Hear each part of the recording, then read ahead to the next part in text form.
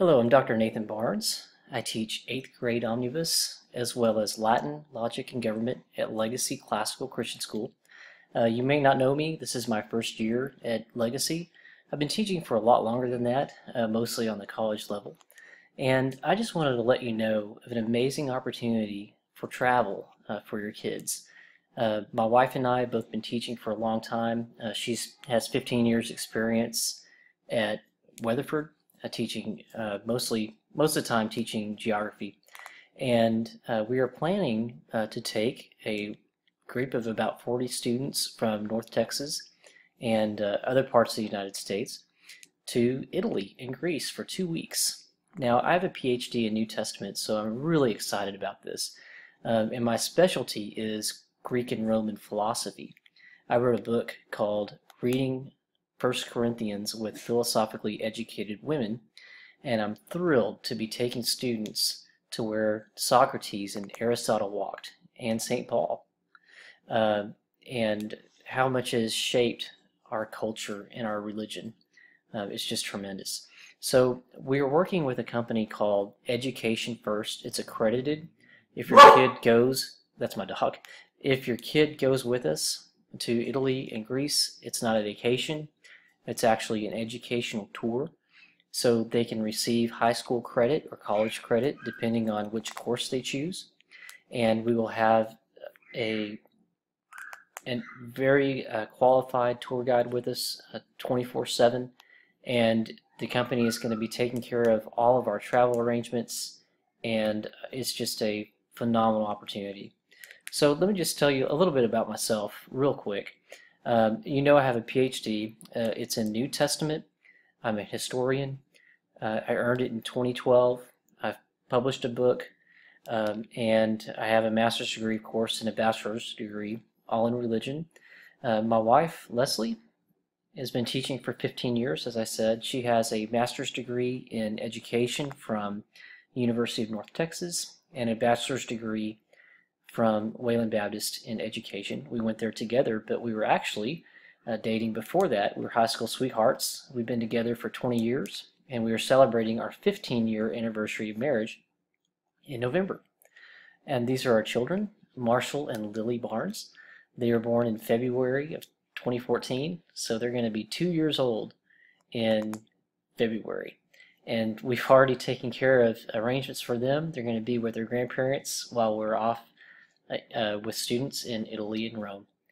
And at the parent meeting, we're going to be discussing why travel is important, where we're going to go exactly, the travel partner, which is Education First, their safety approach, what's included, what's not, and how to reserve a spot. We're going to, well, why travel? We're going to cover that at the parent meeting. I just wanted to show you a few pictures of where we're going to be going. We're going to be visiting the Vatican, which is right here. We're going to be visiting the Sistine Chapel. This is the throne of St. Peter. We're going to be walking right around it. We're going to visit the Colosseum. This is the Sistine Chapel. And all around is just wonderful artwork by Renaissance sculptors and artists.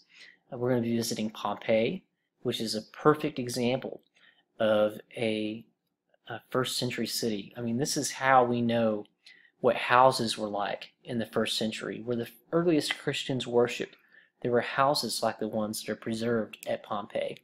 So whenever myself as a scholar, whenever I try to understand how early Christians worshipped, what they would have seen, what they would have eaten, even the kind of artifacts or utensils that would be in the house, we know because it was preserved in Pompeii. And also Herculaneum. And this is the Parthenon. So we're going to be visiting these spots. And I just want to show you a map of the areas that we're going to be going. We're flying into Rome, and then we're going to be visiting Capri, Sorrento, Pompeii. We're going to be going down to Petros, which is an absolutely amazing city. And then Delphi, which is where the Delphic oracle said that Socrates was the wisest of men. And then he said, no, I know nothing. That's the beginning of wisdom. Athens, the birthplace of Greek philosophy and democracy. and then Mykonos, and then I don't even know how to say that, and then Patmos, which is where Saint John was, the John who wrote Revelation was marooned or exiled. Now you can actually go to the cave where Saint John was wrote the book of Revelation. I get chills just thinking about it. I can read to the kids Revelation in Greek in the cave where it was written. And just think about that. It's amazing. And then we're going to be going to Crete and Santorini, back to Athens, and then back home. Now let me show you something. Just take in this map here. I want to show you. This is St. Paul's journeys. And this is Greece, and he went all around here, and Crete, Sicily, and Rome. We're going to be walking where St. Paul walked, and visiting the places where St. Paul wrote the earliest Christians. And we even have a tour of the Roman catacombs. Catacombs are basically where they bury people underneath Rome. We'll be able to see where the earliest Roman Christians worshipped, and very likely where they first read the epistle to the Romans. So this is an amazing opportunity. And if you can't make the parent meeting, I will be sending you, or you can contact me and I will send you all the information that you can possibly hope for. This is just a very short video explaining the trip. So I'm going to go over our itinerary very briefly. We're flying in Italy. The very first day, or day 2, we are going to see Rome. We're going to meet our tour director at the airport. And then day 3 in Rome, we're going to tour Vatican City. We're going to see the Sistine Chapel. I showed you a picture of that earlier. And St. Peter's Basilica. And then on day 4, and I would hope that we'd be able to observe the Eucharist, but most of us are not Roman Catholics, so we might not be able to do that, but it's going to be awesome. Like I said, touring the Roman catacombs, which is where they would have read the epistle to the Romans. My students know that for the first 300 years, until Constantine, Christianity was illegal in Rome. It was a foreign religion, and Christians had to basically meet among the tombstones. This is where they buried people, in the Roman catacombs.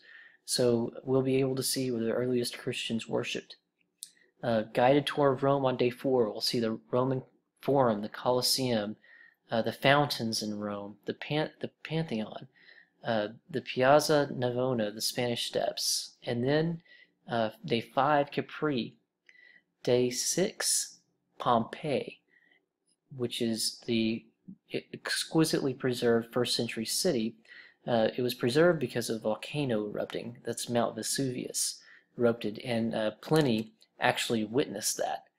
So, one of the guys that we read in Latin class witnessed the explosion and the city being engulfed in ash. Because of that horrible tragedy, we know so much about what life was like for the earliest Christians.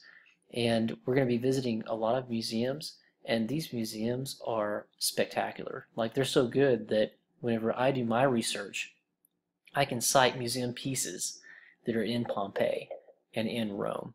And the students will be able to see that evidence firsthand and know a little bit more about their faith. So we're visiting Pompeii, and then Patras, which is cool, Delphi with the Delphic Oracle, and then Athens, which is going to be one of the highlights of the trip.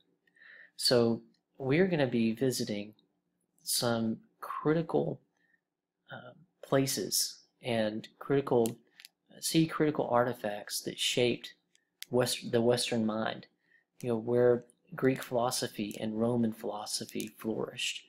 We're the birthplace of democracy in Athens, and then the next democracy in Rome. So this is an educational journey that's going to be extremely valuable to your kids, and I really hope that we get to talk about it. November 3rd, 8:30 in the sanctuary at Legacy Classical.